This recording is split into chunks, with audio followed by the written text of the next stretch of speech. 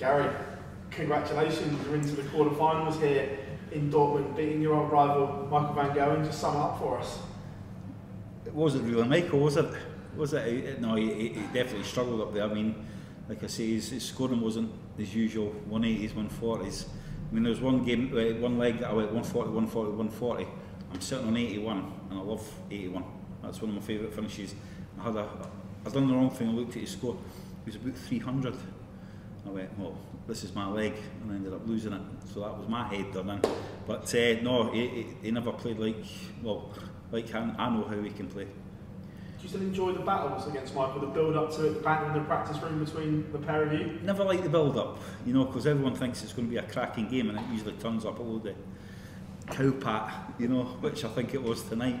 But no, it's like I say, Michael's he's done everything in darts, hasn't he? You know, I remember watching him. I remember playing him when he was about 13, 14. You know, then he signed with the PTC, and I don't think he won a game for about 5 years. And then all of a sudden he just took off. You know, and he's been absolutely merciful for about a decade. So it's still a privilege to play him. Your best run on TV in a singles event since the Slam in 2023.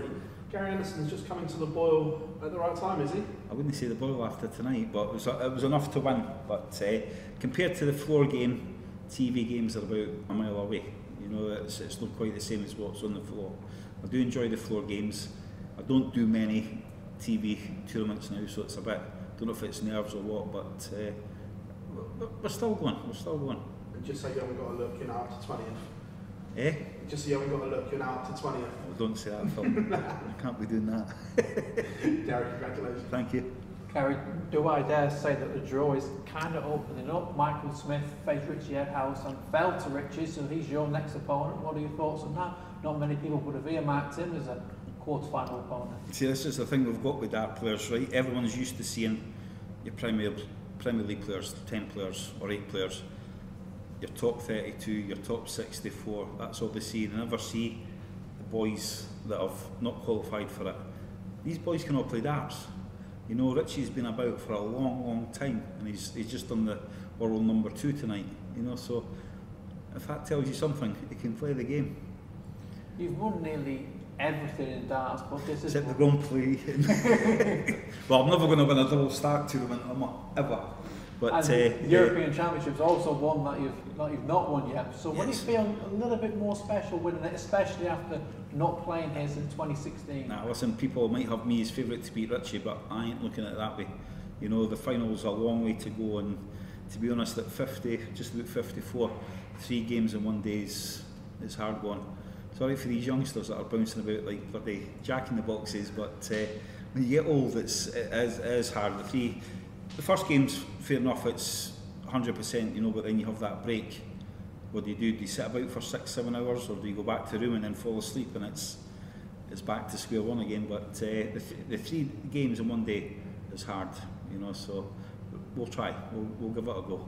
Is there any experience you can draw on from the Euro Tour that you won earlier on, where you had to play 3 games in one day, that you can try and use that if you did get to the final? I should never have won that one as well. You know, that's you know, I don't really have much luck in darts, but on that day, that European that I won it, I should never won the quarters. Well, I can't remember who I played in the quarters. I don't think I should have beat Josh Rock, and Ross Smith in the final. That could have been, that's a flip of a coin. So you know, that tournament, that was a pinch. You know, so but to get here after 2 tournaments, yeah, I'll take that. Cheers, Gary. Thank you. Thank you.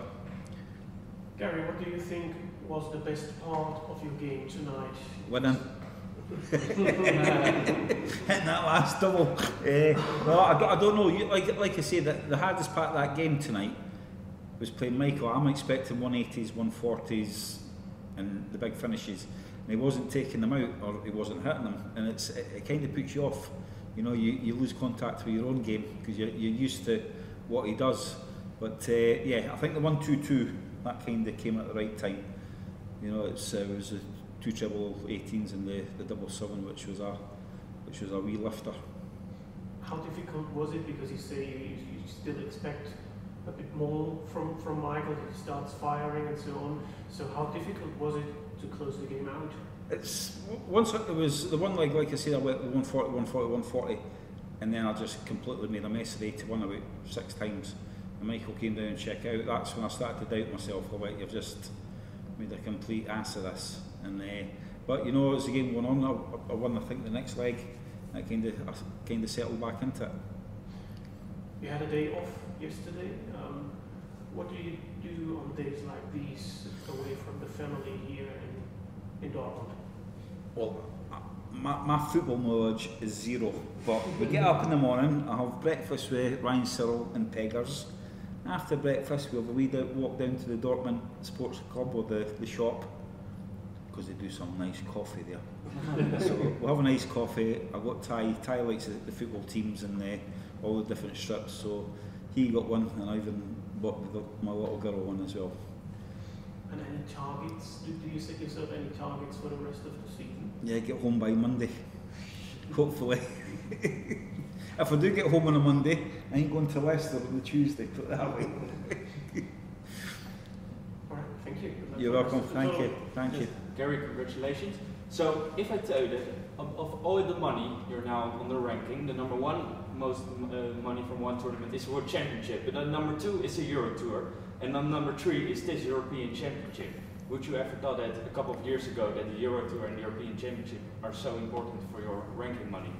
Well, the Europeans, ever since they started putting the European money on your overall merit, is it? The main ranking, yeah, it's hard. You know, I've not done Europeans for 8 years. You've got to remember I stayed in the top 10 for about 6 of the years with missing all the Europeans. So I look at it, I've done well to do that. You know, the Europeans,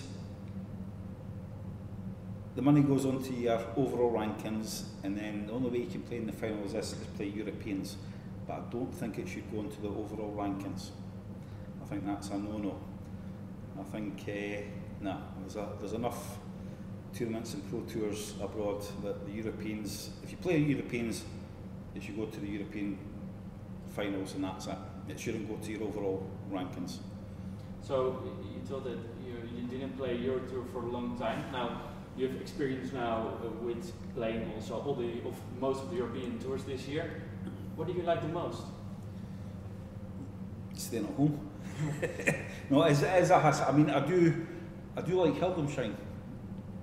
Hildesheim. I do like that. You know, we play the pro tours and that. Then I think is there a European across there? Yeah. I don't know. Yeah. So you know, I do like that. It's nice for me to get to, if I get to the right airport. I once went to the wrong airport and it was about 200 miles away. But we won't talk about that. But yeah, I mean, it's getting there. I mean, listen, I'm getting old. I've got a young family. Travelling, I can't do it. You know, I can pick it up. I've got to pick and choose, not because I want to, it's because I have to. You know, I can't be away 13 days, home for a day and away again for another 13 days. I just can't do it. And next year's even worse because there's more on. So you don't know what you're going to do next year? I don't know what I'm going to do. No. Yes. You're almost back into now. You're now 20th on the order of merit. Looking to the top 16, is that the goal in general? I'd like to get to number 1 and then retire on the spot. That would cause a lot of grief. You know, but listen, I'm enjoying what I'm doing just now. You know, I've spoken with my manager that Premier League, I've done it for so many years, fantastic. Couldn't do it now, 16 weeks away from home, and then you've got Europeans, pro tours. You know, I just couldn't do it.